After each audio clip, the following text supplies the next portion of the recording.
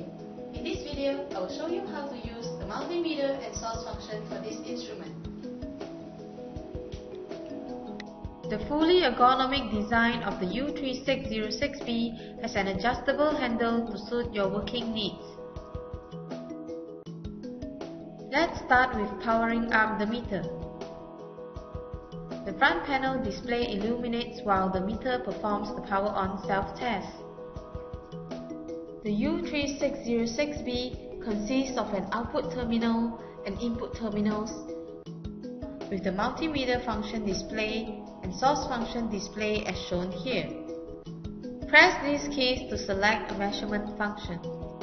Press these keys to select math function. To select shift functions, press shift followed by the desired key. In this example, the dBm function is selected. Use the arrow keys for navigation. To select a source function, press these keys. The utility menu allows you to customize a number of non-volatile instrument configurations. To access the utility menu, just press shift followed by the utility key. Then, you can navigate across the utility menu using the arrow keys. To save, press shift followed by the save key, and to exit, press shift followed by the exit key. You can allow the U3606B to automatically select the range using auto ranging, or you can select a fixed range using the manual ranging. For multimeter operation, press up and down key to select the range and disable the auto ranging. Press shift followed by auto to enable auto ranging and disable the manual ranging. For source operation, press shift followed by range to toggle between the available ranges. You can select either 4.5 digit or 5.5 digit resolution for current, voltage and resistance measurement. To change between the resolution, press shift followed by this key.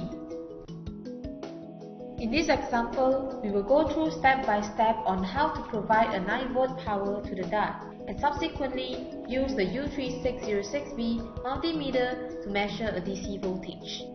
First, connect the banana plug to the outputs. Then, press the voltage key and use the up and down arrow keys to select 9V.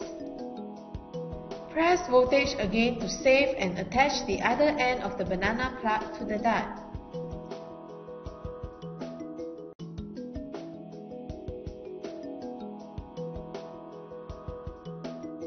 Then, press the output key to power up the dart. Now, we will use the U3606B multimeter function to measure a DC voltage. First, connect the test leads to the inputs.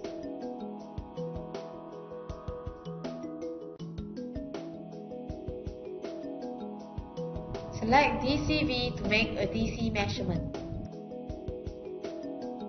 Then, we will start to measure by connecting the test leads to the dart. With this, I conclude the Agilent U3606B multimeter DC power supply quick start video. For more information, please go to www.agilent.com/find/U3606B.